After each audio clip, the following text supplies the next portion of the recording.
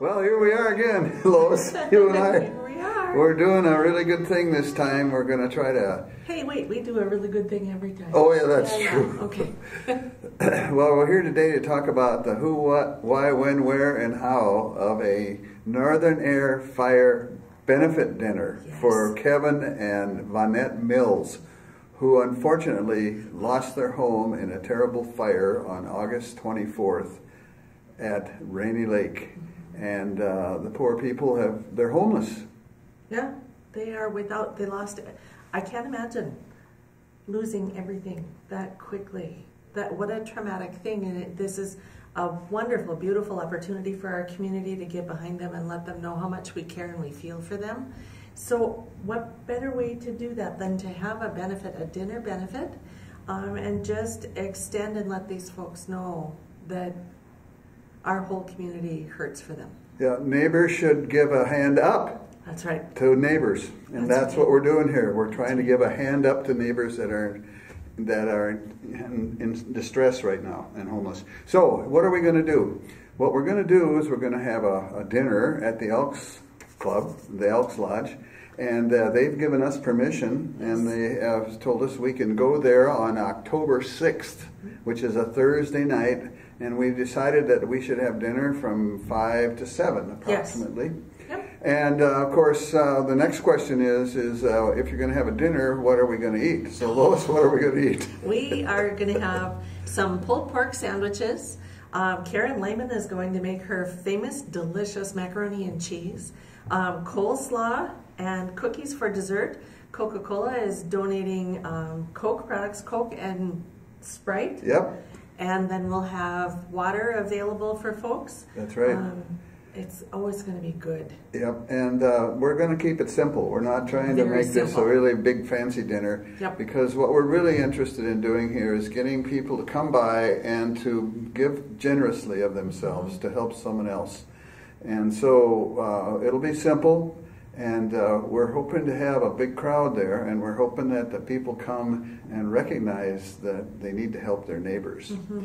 And so, like we did for our Ukrainian dinner that we had last May, there'll be a big box there, right? Yes, there will. There will be a donation box at the door. When people come in, you can sign in. I think it's nice to have a little guest book area so that the Mills family can see the number of people and be familiar with our names. So you'll sign in, there will be a box there where you can make a donation, and then come in, sit down and have dinner. You'll go through the line, get a plate full of yummy food, sit down with your friends and neighbors, catch up with people you don't see in a long time, and just have a great night of fellowship. Okay, so we've got the who, and we've got the when, and we've got the why, and we know where, but now it's the how. It's the how. Volunteers. That's we right. need volunteers. We have a core team of people that are putting all of this together, but we need people to come and volunteer to set up, to serve, to clean up, and to take down. That's right. And so what we're going to do here is the Chamber of Commerce is involved in this. They came forward and says we need to do this. People at the Elks are involved here. People from various churches are involved here, and people from businesses are involved here in our industry in town. They're all involved here. So we have a steering committee, so far of 5 people. If somebody else wants to join us, that would be great. Come on in. Yep, and we will be meeting Monday nights at 4:30 at the Chamber office, every Monday from here on out. Yes. And so if you want to come, and we desperately need people to take over some of the responsibilities. So here are some of the things that we need. We need to have people serve food, and we'll have 5 different stations. So, and I've figured out here that we'll break this up into 40-minute segments so that we can have 3 periods of time. So we need 15 people to come and serve.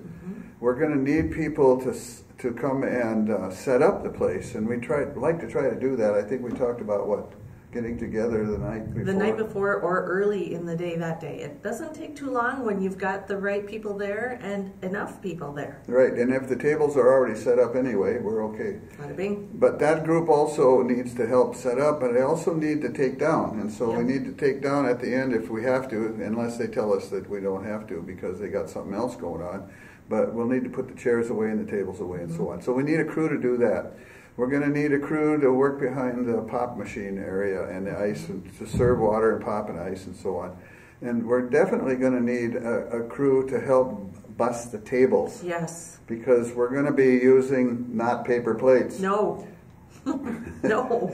You know, there's something good about having a real plate and real silverware, and it's just important. We have those things available, let's use them. Right, and that means we're going to need dishwashers. Yes, we will need some dishwashers. So we're going to have to do that, and you know, to work in the back. We don't need too many, but we need enough to know what's going on. And of course, people that are bussing the tables are going to have to pick up the silverware and the plates and things and do that rotation, so that needs to work out. And of course, you know, if we're going to have food, I guess we have to have cooks. Yeah, we do. We have a few cooks in mind that we'd like to ask to come on in and to cook food. The Elks Kitchen is small. If anybody's ever been in the Elks Kitchen, it's kind of small. So it doesn't take too many people to keep it operating. But if you are very interested in coming in to learn how to cook or to be a part of the kitchen crew, let us know. Yes, and then we'd like to have somebody greet people when they come in the door. We'll have a table set up there and where the donation box is. And by the way, if you don't want to give cash and you want to write a check, who should they write it to? Oh, they can write it directly to Kevin and Vonette Mills.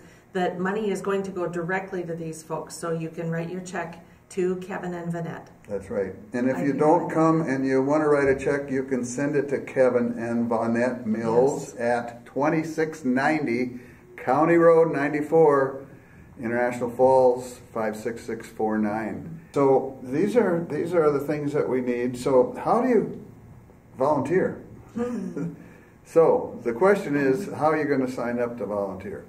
Well, you can get a hold of me at 218-240-5125. That's my cell phone. Or 218-286-5649. And by the way, we're going to need some people. We got flyers too, so we'll to put posters up. Yep, we'll need people. Yep. So we're going to need people for that. And if they need to volunteer for that, they can call and we can get them lined up for that whole business. Yep. The other thing you can do is you can email Raven. That's the bird. Raven LHG. Those are my initials. Raven LHG at gmail.com.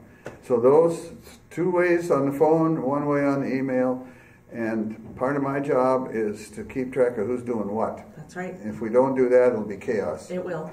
It will. Lee calls me every day and tells me, well, we've got this and this and this. So I have a list started too, and between the two of us, we're keeping track of it, but you are the guy in charge. Yeah, and one thing I want to tell you is that this community is absolutely amazing, and the people are willing to help out. For example, we said we might need some takeout things. Yep. So I went to battalions yesterday, and bang. Yes. So they said, this is the least we can do to help these people. I went to Coke, and they said, sure, we're happy to help out. They're going to make a big banner for us, and we're going to be able to put that up. Yes. And we go to the churches, they say, yep, how can we help and what can we do? Some of the ladies are going to bake cookies for desserts. People want to get involved in whatever way they can. And it's really important to us to find ways to make that happen. Everybody wants, it's very important in times like this that people get involved and feel that they're making a contribution. So really, if you want to get involved in this, you want to volunteer, you want to help, call us. We'll find a way to make that happen. Call or email the numbers. Yep. We better talk about takeout. Yes. Well, we've got the units to put the food in, compartmental units. We got those, but we want to have people come and stay. But also we understand that people can't make it. But if they can come by quickly and they want to do that and leave a donation, that'd be great. Yep, they can do that. But remember that this is a night of fellowship. You know, one of the things that I've heard that people really missed is that ability to sit down with one another and have a meal. So please do know that you're very welcome to come in, sit down, have dinner with your friends, and then be on your way for the night. But we really want people to come in and sit down and eat. If somebody needs to take a meal home to somebody that can't be there because of whatever reason, then we'll be able to do that. Up to a limit, right? Yeah, we're not, We're cooking for 350 people. That's what we're expecting. Yep. So please keep that number in mind. For some people, it's not about the food. It's not about going in to have something, but you want to make a contribution, please know that you can stop by, or like Lee said, just mail your contribution directly to the Mills family. That's correct. That's very important that happened. Mm-hmm. So I think we're getting pretty close here. I think we've gone through, we kind of put together a little list of things, and obviously this is how it happens, People in the community say, who's going to do something to help the Mills out? And so the next thing you know, people say, well, why don't the churches get involved? Yeah, okay. So then somebody gets on the phone and they say, let's call and find out. Well, why don't we call the Elks? Okay, so we do. And the people from the churches come to meet with the Elks. So we met with the Elks board and they say, hey, good deal, no problem. We just find a date. And then we get a steering committee together. Once you get that group together and you figure out a date, and then you go from there. And that's when we figured out, now we got the dates. So now we can get a hold of Laurel at the Gazette. And now we can go to, what do you call that? Let's Talk? Oh, let's talk about it on the radio. The 3rd of October, we're going to go and talk. What are we going to talk about? This very thing, where we are, and make sure that people know. Right, and we want to let the community know. And we're going to go to KBHW too as well. And then, of course, we're on this lovely KCC TV with our good friend Darcy here, and that will be on. And then we will have things, posters and so on, and we do need to have flyers and things put up around the community, so we need some volunteers for that. So that's what we had to do. And then, who's going to pick up this, who's going to get this, who's going to do that, who's going to do this. That's what the steering committee does, and that's how we do it. Yep. So, it really comes together pretty easy. So pass the word around, all you folks, about what's going on, and let's help that Mills family out. Let's love our neighbors. That's what we need to do. That's right. Make loving your neighbor great again.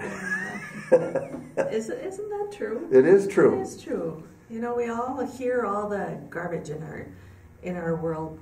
This is a great opportunity to do good. This is what community is all about. Right. That's right. And that's why we're proud to have Bacchus Community Center here helping us out with Darcy and you and Lois and all of the people in our community. So we're very, very grateful. If you can participate, please do so. And let's remember the Mills in our hearts. Thank you.